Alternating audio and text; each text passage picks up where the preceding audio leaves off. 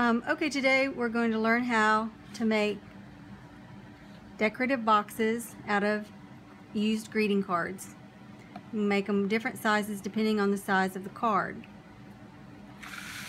The beauty is that all you need is your card, some scissors, and a pencil.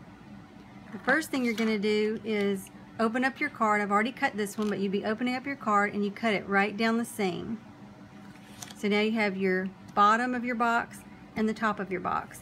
Most cards are going to give you a rectangle, but you need a square. So the first thing we want to do is we want to cut out the top of our box. So you're just going to take the bottom of your box and just put it right there on the edge. Draw a line and cut that end off. And now you have a square that's going to be the top of your box. Now you need the bottom of your box, and you need the bottom of your box to be a little bit smaller, about 1/4 inch smaller than the top of your box. So to do that, you're going to line it up just like so, where, as you can see, I've got this edge and this edge about 1/4 inch. I'm going to just put that over. Because of the color, you can't see it very well. I'll just draw a line right here. This is where I'm going to cut this off.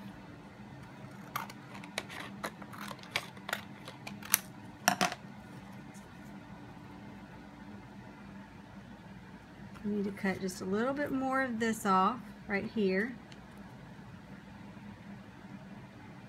so that it is a little bit smaller than the top. So now I don't know if you can tell, but it ends up being about that much tinier than the top. So I have 2 squares. So now the next thing I'm going to do is I'm going to take my pencil and I'm going to take, you can take a ruler if you'd like to. You want to do it on the side that's not going to be seen, and you're lining up. I'm going to use this just so that you can have a contrast to see, but you're going to line up from corner to corner. And you don't need to go the whole way, but you're just going to draw a line in the center. Do the same with the other. If a ruler helps you, that's fine. But I'm lining up here and here, and I'm drawing. So I've got an X right there in the center. I'm going to do that to both of these. Corner to corner, draw me an X, and then other corner to corner, from here to here. Now I've got the X in the center of both of those. This is my bottom, this is my top.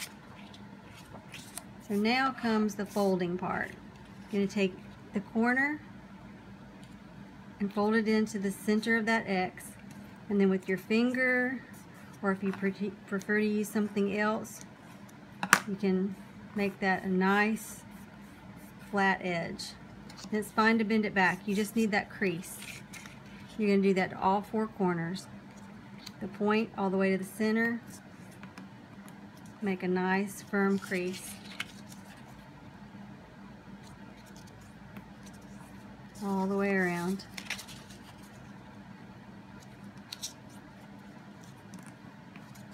Okay, now the next thing we're going to do, it's hard to see, but if you can see that we've made some creases here, here, here, and here. So now I'm going to take this corner and I'm going to fold it all the way to this, to the line, all the way to the crease. And I'm going to do that on all 4. And again, make a nice firm crease. You're going to be using these creases to make your box. So bend that out of the way, go around. See, here's my bend. I'm going right to the bend there. Staying on that line. Nice crease. All the way around. My point's still on the line. All we're mainly worrying about right now is getting the good creases and everything straight. Okay, so now it's hard to tell probably in the video, but if you can see, I've got all these little creases. Now what I want to do is on one side I'm going to cut, see how I've got a bend here, a crease here, and a crease here, and a crease there, and a crease there. I'm going to take my scissors and on this side and this side opposite, and I'm going to go all the way in to the second crease. I'm going to cut along this crease and go all the way to that crease.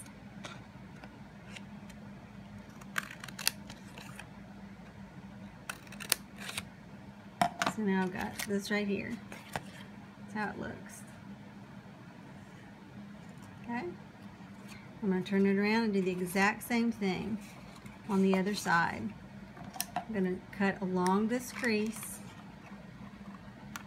and this crease, all the way in to the second crease that goes this way. So now I've got this and this. Now on the other side, I don't want to do that because I would cut all the way in and I'd cut this corner off, but I don't want this to go away. So on the opposite two, I'm only going to go in to the first crease here, along here. So just one spot. So where these look like they're nice, come up nice and tall, this is only going to come up to here, like so. Turn around and do the exact same thing on the other side. Okay. Now for the fun part. You take the side that's your short side first. Let your long side just kind of lay down. Take your short side. It's going to come up and make little, kind of like little arms. You see that? And the same with this. They're going to come in and kind of touch each other like that. Okay? Now this part is just kind of out of the way, the tall part. And this is where the one that you cut all the way to the second one. It doesn't matter whether these are on the in or the out. Doesn't matter which way you do those. But see, this is going to bend down. This is going to come over.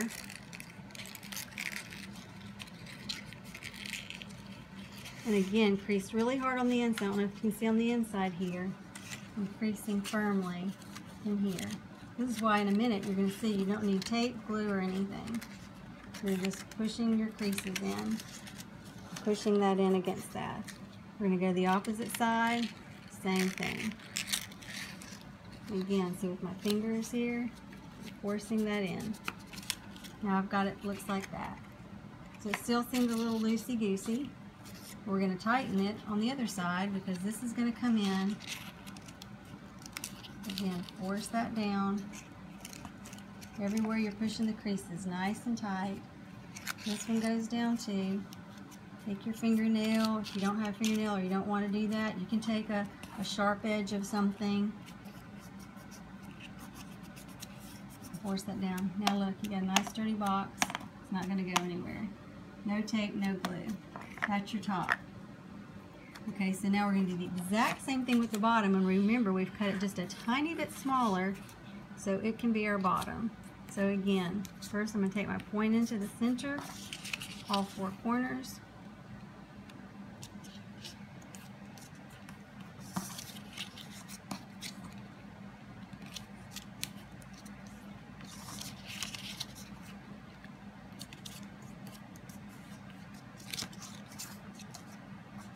And I'm going to go all the way over to where this bends up to that crease that I just made over there.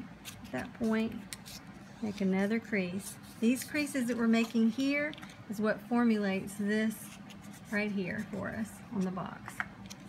That's going to be our crease for the side of the boxes. So we do that on all four corners. Go all the way over now to that crease, keeping this point on the line that you drew.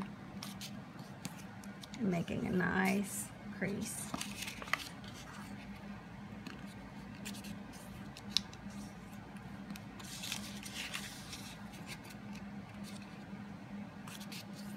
And you see I'm doing this quick, so if everything doesn't line up perfectly, it's pretty forgiving there at the end.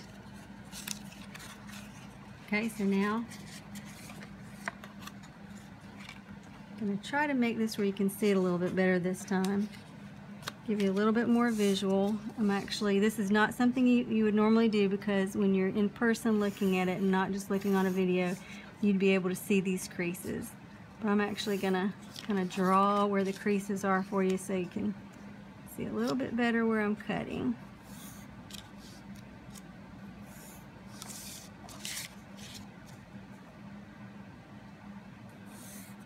I'm just drawing a line on those creases just for a visual for you right now. This is not a step that you have to take though.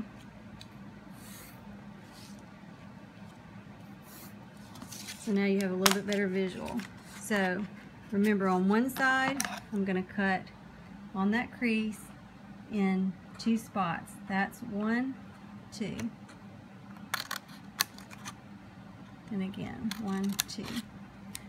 To flip it around, an exact opposite side, go in 1, 2, 1, 2. So now I've got that part. Okay? Now over here, I'm only going to go into the first crease along that line. There. And as you can see, I'm doing it quickly, so I'm not always exactly straight, not exactly on the line. When you put it all together, it works. So now we're going to take our short side and go up with it first, because it's got our little arms that come in and kind of hug each other. So while you're holding it with one hand, you're going to take the other part and tuck it down. And remember, creasing, I'm creasing, squeezing here, squishing in there, and getting that in the corner to the inside of the box really good. Go opposite side. Down we go. And the opposite, the big tall one.